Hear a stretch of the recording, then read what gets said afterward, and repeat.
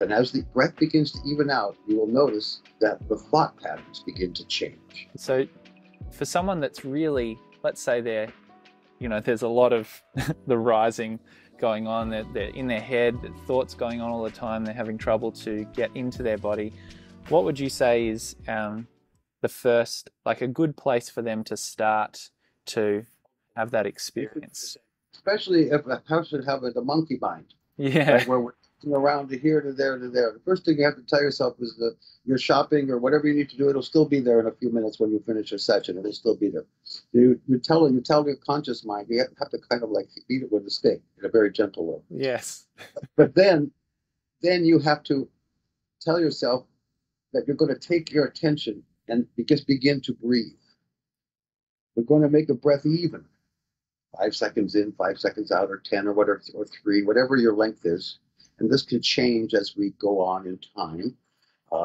And we want to allow that. And in the very beginning of the meditation, in the old way, they would say, close your eyes, make a blackboard over here, and put down number 1 after 1 in and out breath, and number 2 after that, etc. So you could begin by counting your breaths.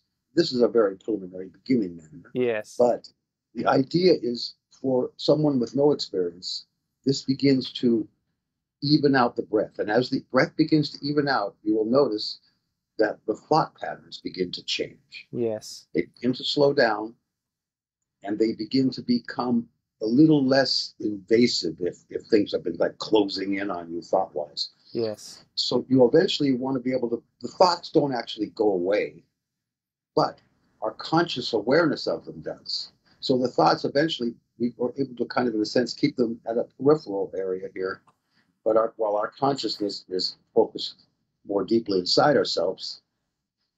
And so we have the effect that the thought patterns disappear.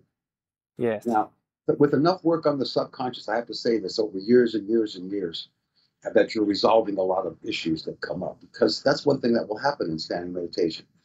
Certain emotions may come out of the blue, or certain feelings, uncomfortable, odd, weird, or very, very pleasant. And all these things are part of the process. And one has to be able to be like the person on a riverbank. And let's say going down the Nile, the barges are going down the Nile, nice and slow. Eventually your thoughts are like that. And or these are already maybe an experience, an emotional experience. Yes. You do not try to fight them, but you do not hold on to them. You let them pass through you and move on. Yes. Eventually, you're able to transfer most of your awareness into your sense of feeling, what I call feeling awareness. And this feeling awareness is our road deeper and deeper inside the body. And you're talking about the fascial layer, and of course we have the skin and the muscles above that. Well, the muscles are roughly in the same area as the fascia. Yes. But then as you become more sensitive, of course, as you have, then you become aware of the places where the muscles attach to the bone, and then the tendons and ligaments. Yes. That includes in the spine. And then later, you can become aware of these very, very deep muscles inside the body, like the ones lining the inside of the spine, for instance. But go beyond that. Eventually, you can begin to sense, although albeit very subtly at first, the actual organs themselves. Yes. And then beyond that, it's said that with enough practice, you're supposed to be able to sense the glands. And of course, this is now becoming alchemy, because a lot of this stuff in the Taoist practices is bringing the energy through the brain and in and out like that. But the idea that this transformational process, energetically and physically, so you have a couple of, and then you could say mentally too. So a physical process, the muscles become more and more relaxed, begin to feel connecting. Usually the upper body first, then usually the lower body, and then the midriff, usually the chi belt area, and the waist is usually the last to join in to become one big piece. So eventually, when you relax your body in a standing position, everything drops out under your feet. Yes. And your feet are the benchmark. Because when you first start this exercise, then you're going to feel some places in the feet have a lot of pressure, some don't have so much. Ideally, we want everything to be relatively equal. Yes. And when that happens, you begin to get this feeling of suction or joining with the earth or the ground or whatever you're standing on, whatever that is. And then that's where one's idea of the root begins to occur.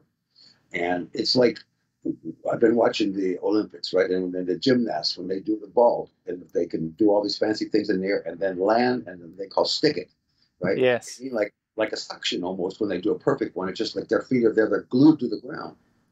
And this is actually their being able to put a root down and make it work.